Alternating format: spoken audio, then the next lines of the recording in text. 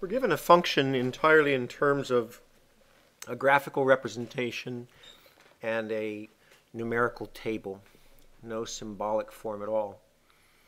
And so the calculations that we're going to need to do depend largely on a thorough understanding of the fundamental theorem of calculus and also the concept of the average rate of change of a function.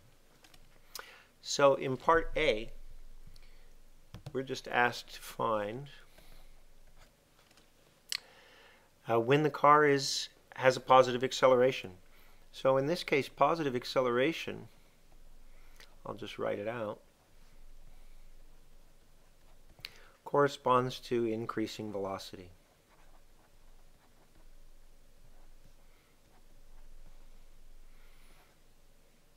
V increasing. And from the graph we can see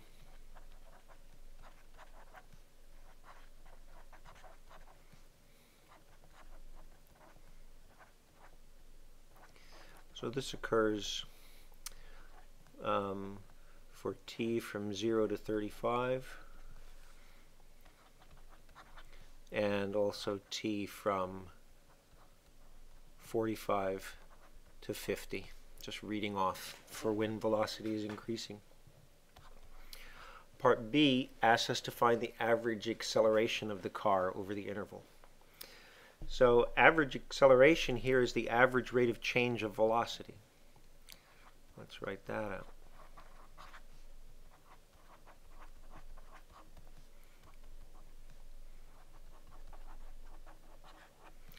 Average rate of change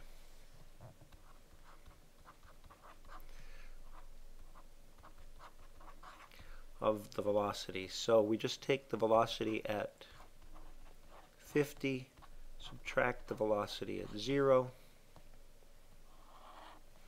divide by 50, and we have 72 over 50 feet per second squared.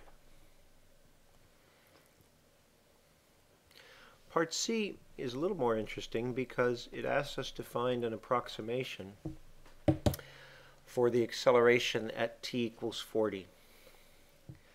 We don't have direct information about the acceleration at t equals 40, and so we're going to approximate the value at 40 from the average acceleration over an interval that includes 40.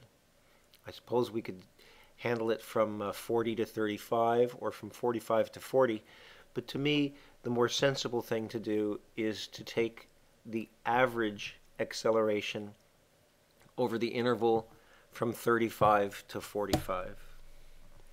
So that's what I'm going to write. We're going to approximate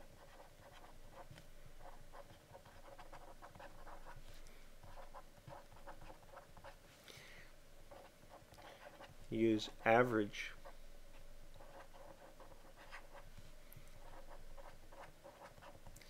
excel from t equals 35 to t equals 45. And so we have V45 minus V35 over 10. And that's going to give us 60 minus 81.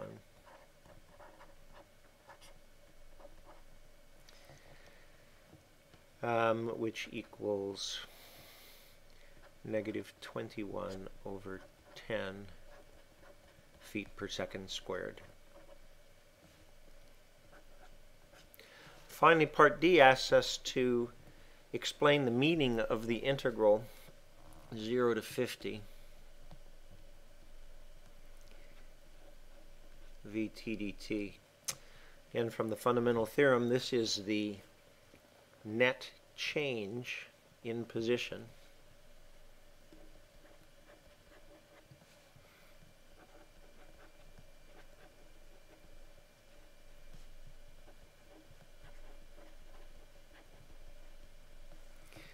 from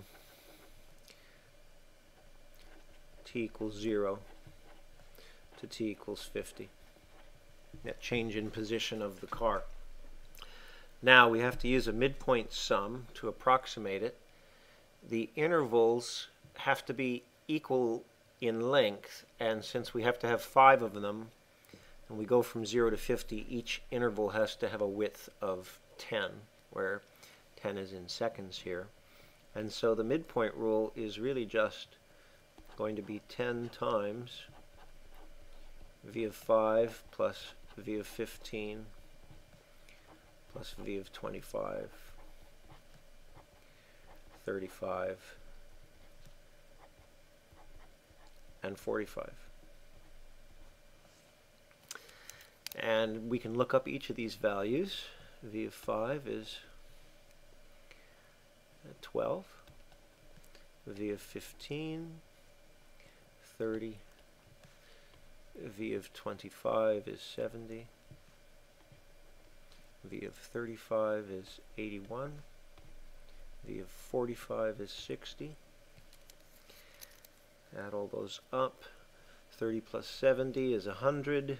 81 plus 60 is 141. That makes 241 plus 12 is 253.